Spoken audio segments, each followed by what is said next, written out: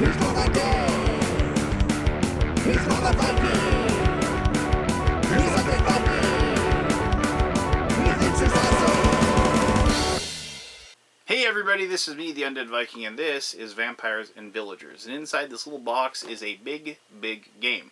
In this game, each person is going to be taking on the role of having a crypt full of vampires that have seen better days, technically. You've been kind of beaten down by the surrounding goody-goody two-shoes and, like, just time, I guess.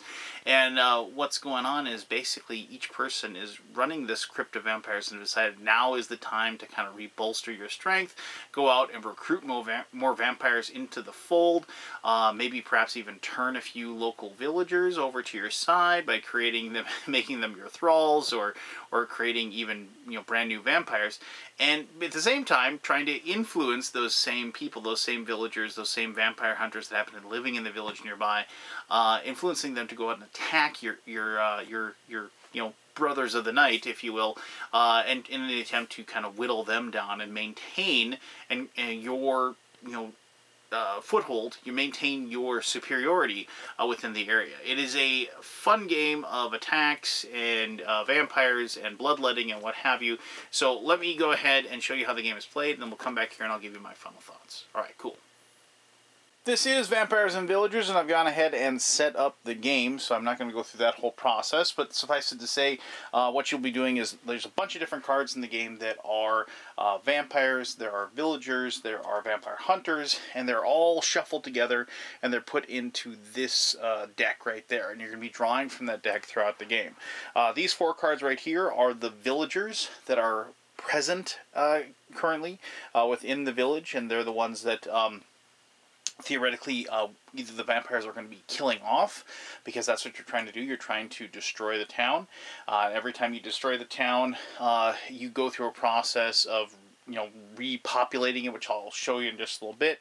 But when you do successfully destroy the town, you kind of get through that round, and then you go to the next round, and then you do it again, and so forth, until you complete 4 rounds. And then at the end of 4 rounds, who's ever got the strongest vampire group will win the game. Alright, you also create a discard pile, which we've done right there. You do that just with some villagers. There's 4 cards in the discard pile, and there's 2 types of events. There are war events, and there are terror events. At the end of each round, whoever caused the end of the round to happen will pick, well, I apologize, at the end of the first round, they'll draw a war event. That's what they have to do. But after that, they can, whoever causes the end of the round to occur by killing the last villager that's in the town, they will pick which deck they want to draw, and those events will take place, and they will continue to affect the village as the game is played. So there you go. That is a quick little rundown.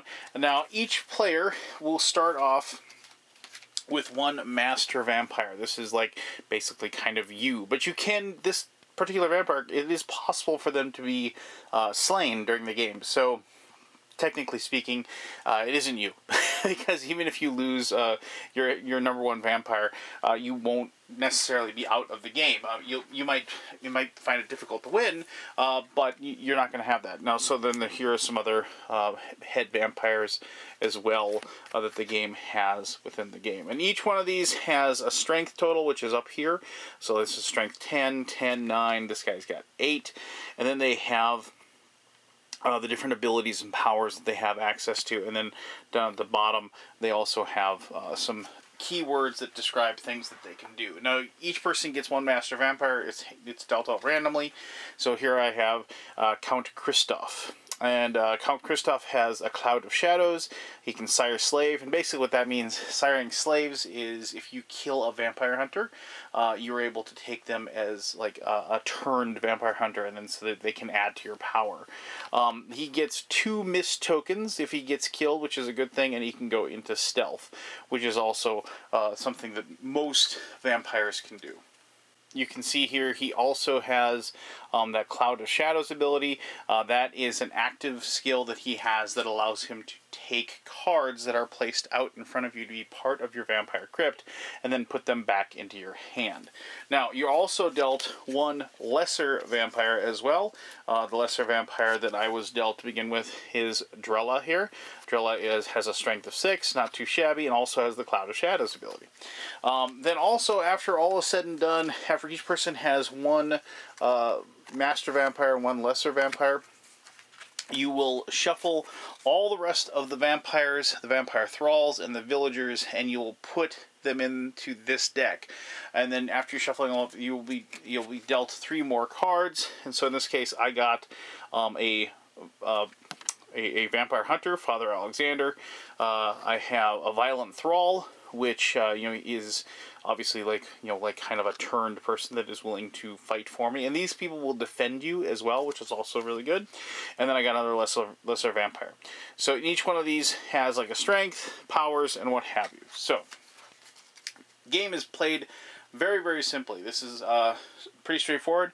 On your turn, what you'll do is you'll draw 1 card, and then you'll play 1 card. So when you draw a card, if it's a villager, you immediately put it within the village.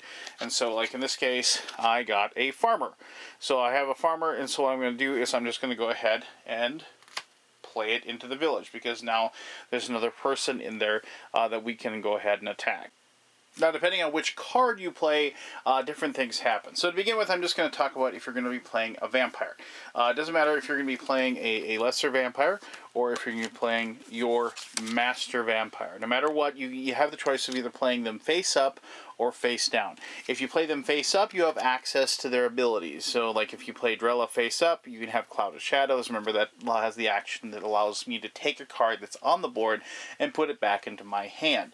Now, but if you place them face down, you hide them basically so they don't know exactly what you're playing, and at that point you can place up to 2 stealth tokens onto the cards, and those stealth tokens are things that allow you to attack villagers and also can help you defend if you're attacked as well. If you play a thrall, you get the exact same options. If you play them face up or face down, if you play them face down, you get to put stealth tokens on them if you want. Your stealth tokens are limited by your supply, of course. If you play a thrall face up, you can, as a one-time effect, kill like a person within the village, and that is an action that they can do. Later, if you choose to reveal a thrall by turning it over on your turn, you also are able to take advantage of their skills, and sometimes their skills allow you to attack the villagers as well. So, like for this particular thrall, he has Cutthroat, which allows him to attack, and he has Rage and Terror. With Rage, he's able to defeat 2 villagers if he is defending my crypt against villagers that are attacking. And with Terror, basically you have to have a hunter attack my crypt if he's available, because of the fact that he's just so terrifying. They'll run away. How do you attack without a hunter? Well, there are certain villagers that have the leadership ability, and if they have that, then they can lead attacks on crypts. And as I said, Cutthroat, when he's revealed, I can also kill a villager as well. But in this case, what I'm going to do is I'm going to put him down, and I'm going to put a token on him, like so. The reason I'm going to do that is because this makes him look like a vampire. And so when somebody decides to attack my crypt, what will happen is that they will pick which card they want to attack. And if they attack my thrall, then, that isn't as bad as, say, launching a big giant attack on my master vampire, if I happen to put that down as well. So, I mean, it's something that you want to watch out for. And also you can kind of hide as well, and you kind of like lie in the weeds, if you will. So, I mean, those are your options as far as with vampires. Now, if you have a hunter, what you can do is you can then put it down and attack somebody else's crypt. Just like I was explaining, you just place it and you say, I'm going to attack. So if I was doing it here, I'm going to make this attack upon your crypt. Then you're going to have a crypt attack, which you're going to then resolve at the end of your turn. So, other than that, I mean, the big thing is that if you kill villagers, if you are the person to clear out the village, you get a bonus of getting one of these giant bat tokens. That's a really good thing, because if you get a giant bat token, that's worth extra points at the end of the game. They also have some other powers that they give you. But also, if you are able to kill sets of adventurers, you get bonuses as well. Or if you just happen to kill a lot of adventurers, villagers, not adventurers. If you happen to kill sets of villagers, you get bonuses, and then large numbers of villagers, you get bonuses as well.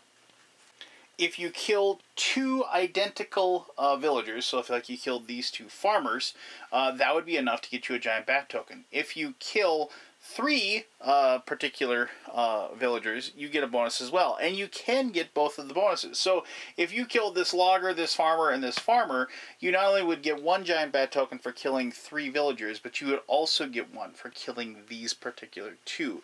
Now, if there's a situation where there was only three villagers left in the village, and you did the same thing, killing the two farmers and that one, you would actually get 3 tokens, because of the fact that not only did you kill 2 farmers for identical, and also kill 3 for having 3, you also cleaned out the village, which gains you that bonus as well. Alright, so I'm going to also now, since that's kind of explained, let me just go ahead and skip ahead to actually doing a hunter attack on a crypt. So let's just say somebody decided to attack me with Father Alexander here.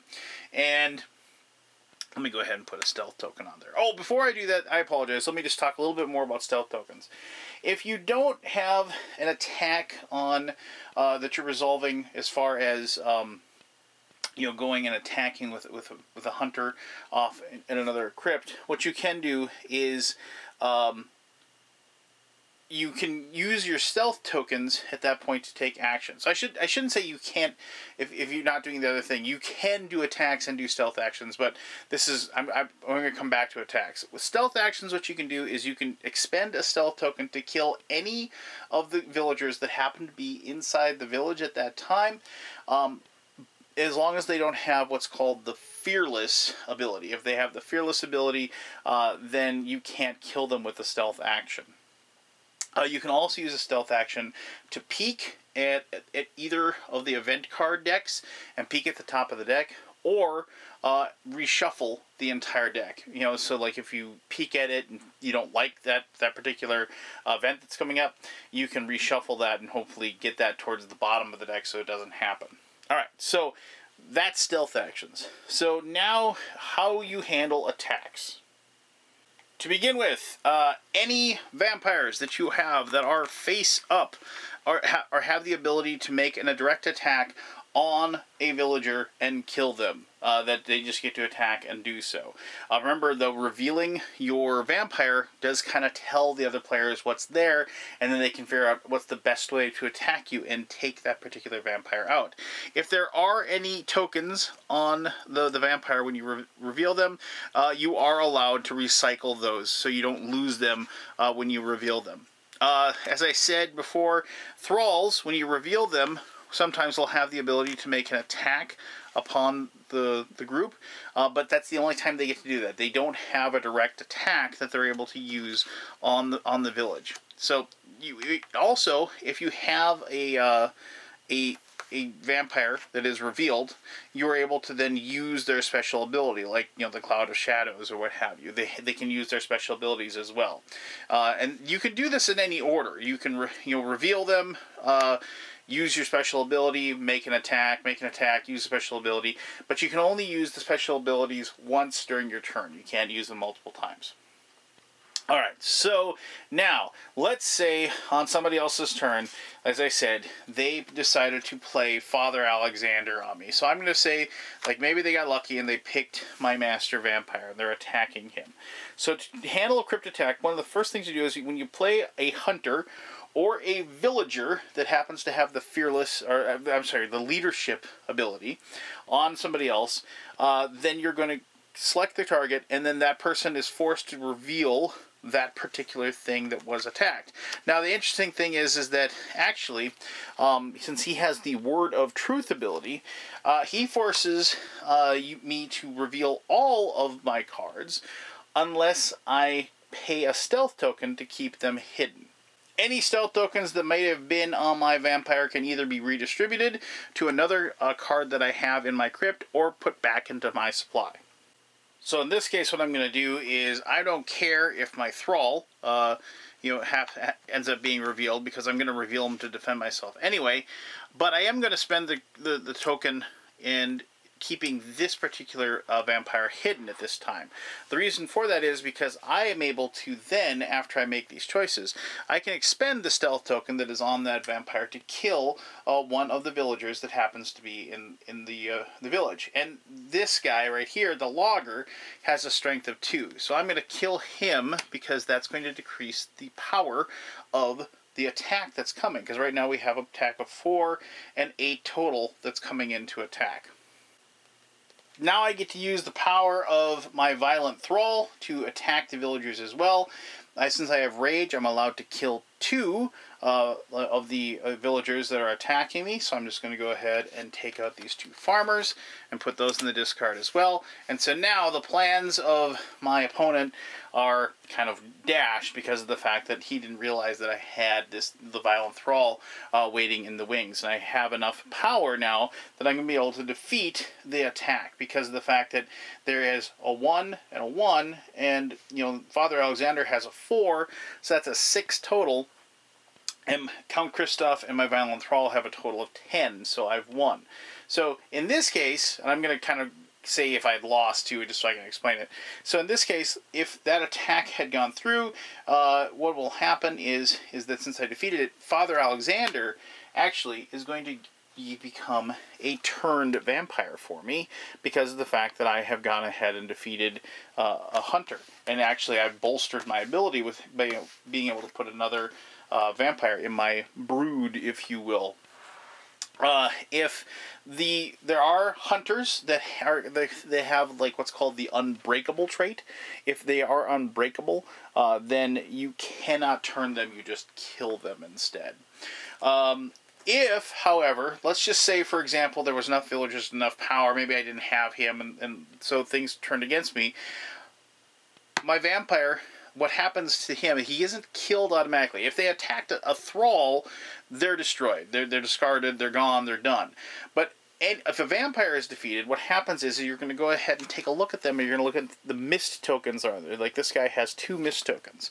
So what happens is that I have to go ahead and reach into here, and I can't look at the backs of these. And I'm going to go ahead and I'm going to collect 2 mist tokens. Let's just collect these 2, and I'm going to place those on that particular vampire. Oh, and I should mention one other thing.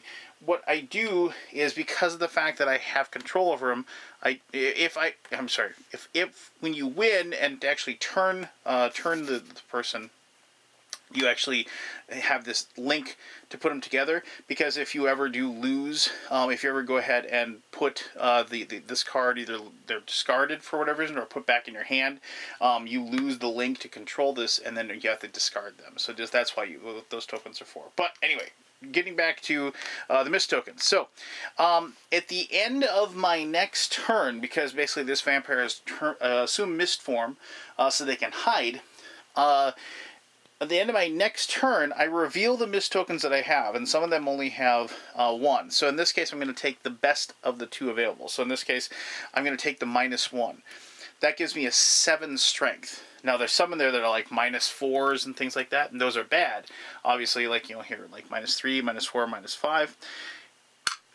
If the strength in the village is greater than the strength of my adjusted strength of my vampire, then when I reform, they put the torch to me, and they actually kill the vampire at that point, which is obviously bad news if it happens to be your master vampire, or any vampire for that matter, because you don't want to lose them. So the thing is that you, on your next turn, you're going to be trying to get that village. If there's like actual like villagers in there, you're going to want to go ahead and try to wipe them down as much as possible, while still leaving 1 or 2 in there, because you don't want the village to get restocked before the end of your turn. But you want to make sure you get it down so you have less of a chance of losing your vampire. Alright, so that's that. That's how the attacks work. Now, events. So after somebody cleans out the village, you're going to draw an event. And the events just have different things that occur, and they're going to have certain effects. So here is trial by fire. All other crypts must immediately discard a thrall, a slave, or a lesser vampire.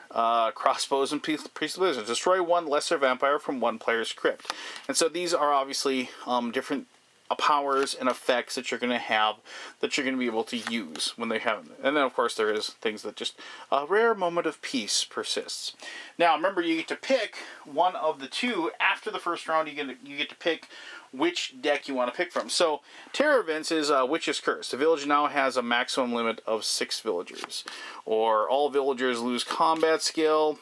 Thralls automatically defeat one additional villager during crypt defense until a priest enters the game. Each time a villager with combat skill enters, a villager without leadership or combat is removed. And so the terror ones are slightly different, and they kind of tend to be more of an all-encompassing effect that occurs and that has a longer lasting change to what happens. But in this case, so when after the turn is done, after you've cleaned out the village, you replenish it with up to 6 cards, and if you get anything that isn't a villager, they are discarded. So here is a lesser vampire, so we're just going to discard that one. Here is a fisherman. Let's see here. Farmer. Mechanic. Farmer. Paranoid thrall. Can't have him, or her, I should say. Can't have a vampire. And can't have a thrall. And can't have a hunter. Let me see here. Ah, there we go. And this is actually pretty cool, and I'm glad I got this one. So, a firefighter, Callahan, has leadership. So, like, when you can take, as a turn, like, you can take, as an action, you can take that card into your hand. So you're able to play it as an attack instead of having to wait for a hunter. So you can actually have the firefighter lead an attack on somebody else's crypt. And also the dodge ability allows them to dodge attacks that the thralls have. And so then you just replenish it, and then as long as this isn't the 4th turn, you will just keep playing, and then you're done. If this is the 4th turn that you cleaned out the village, the game actually ends. Whoever has the most power in their crypt, you count the total power of the different thralls and vampires that you have, and then you get 1 extra point for each giant bat that you have. And then whoever has the most points at that point will win the game of Vampires and Villagers. I love the cute theme. I love the cute art in this game. It is always fun to play the bad guy.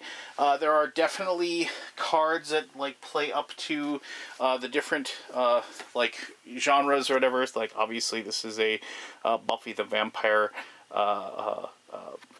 reference, and this is like Christy Hope and the Vampire Hunter that is unbreakable, obviously. You cannot be turned. But, I mean, there's definitely, like, things that... the game definitely has a sense of humor, but it also, you know, it's one of those games that has a lot going on and it has a lot of player interaction. I do greatly enjoy when I'm able to directly affect another player's ability to play and to win the game. But I'll talk more about all of that in my final thoughts. Now then, I have never been, like, a big, like, Vampire the Masquerade person. I never played that RPG. I had some friends that did in college, but it never really grabbed me as something that I'd be interested in. I didn't really like the whole interview with a vampire type of vampire. You know, I always just kind of thought that was a little... I don't know, just not my thing. You know, I'm more of a Nosferatu type of vampire guy, if you will. Like, the more brutal ones. I really like the movie Near Dark. And so, like, the whole idea that these vampires were just like, okay, the gloves are off. We're going to destroy this village. We need to eat them. We need to go ahead and get as much blood as we possibly can. We need to convert a few of them over to our side, and we need to basically reestablish ourselves as being this kind of brutal vampire family. I really liked that aspect of the game. I mean, and plus the fact that, like, it's one of those games that, like, you learn it pretty quickly, but there's a lot of stuff going on, and I like games that where there's hidden information that you're keeping from the other players as far as, do I play this vampire face down or face up? Do I want to use their powers, but I don't want to tell them what I have, because as soon as people can see it and see how much strength you have, then they know exactly what they need to attack. And that's why those abilities like Cloak of Shadows are really, really important, because of the fact that you can put cards back in your hand and then you can replay them. And then people are wondering, well, which card did they play? Which one's down now? And as far as which attacks they're going to do. Because, attacking, you have to attack the other vampires. You can't, everybody can't just keep collecting more and more vampires and just, getting more and more strength out there. You need to have, somebody, taking it to you and trying to take you out and removing you and taking away your victory points, basically, which is something I like. I like games that, it's like I'm directly affecting how many points you're going to have at the end of the game. That's a fantastic aspect of this game. But the fact is that you have to, kind of that whole I think that you think that you think that I think. I said that in lots of different videos, but I love that aspect. I love, because it basically puts a mental challenge between me and the other players at the table as far as what particular card I've placed, and it's like, what's going to happen when that card is revealed. And as I've also said in many of my videos, I like reveal moments. I like the tension that the hidden information presents, and I like that release of the tension when the actual reveal happens. So, the theme is a lot of fun. The art's a lot of fun. I like the idea of being able to play a bad guy and being a ruthless vampire instead of some vampire wearing a puffy shirt and hiding in the shadows, if you will. And, for that reason, and just the fact that, it's just, like I said, it's flat out fun, I had a lot of fun with this one. So if you like the idea of playing a vampire and, terrorizing a town, and you like the idea of actually then terrorizing the other players at the table who are trying to do the exact same thing, then I think you should probably check this out. If you dig the theme, it's definitely going to be a big bonus for you as well.